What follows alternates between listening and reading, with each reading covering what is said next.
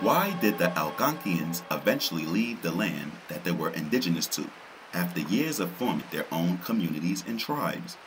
Well, it starts with addressing the racism of those in perceived power.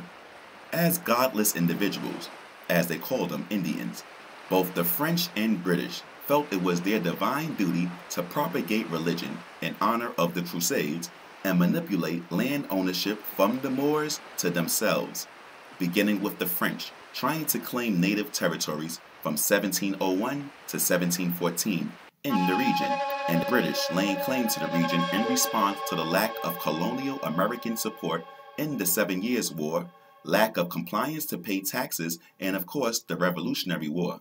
The Algonquians were not foreign to invaders trying to lay claim to the land. One should research the Telegas Wars of Turtle Island to understand the native Moorish mound building, Bering Strait crossing, and land protectors were fighting centuries of potential invaders trying to usurp what is not anyone's to protect.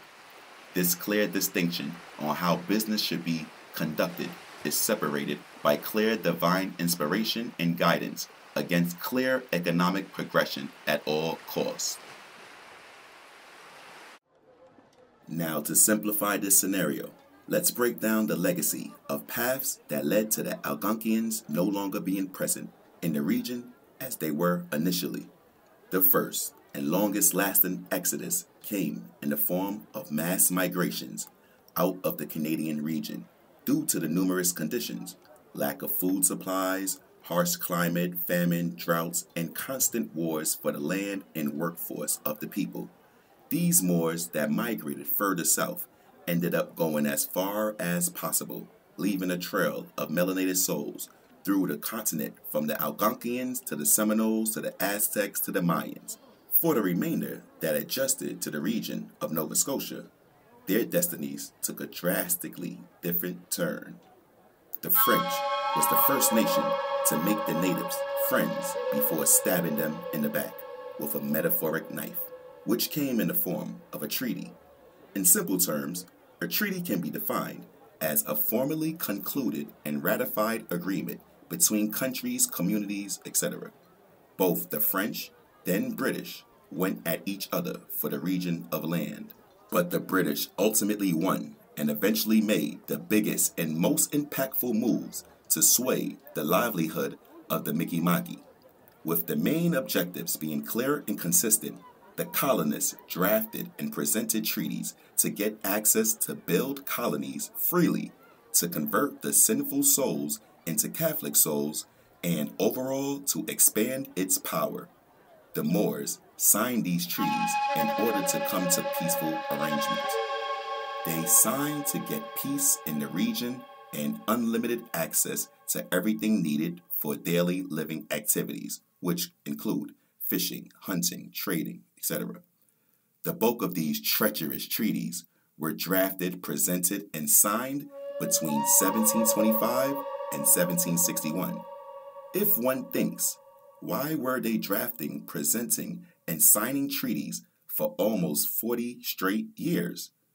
When the Moors would refuse to sign the nonsensical treaty that was obviously lopsided, the colonists would either conspire wars and battles until convinced, or plainly and consistently lied about what the intention of the treaties were and the ultimate goals for the Moorish presence that originated in the region and has maintained for centuries.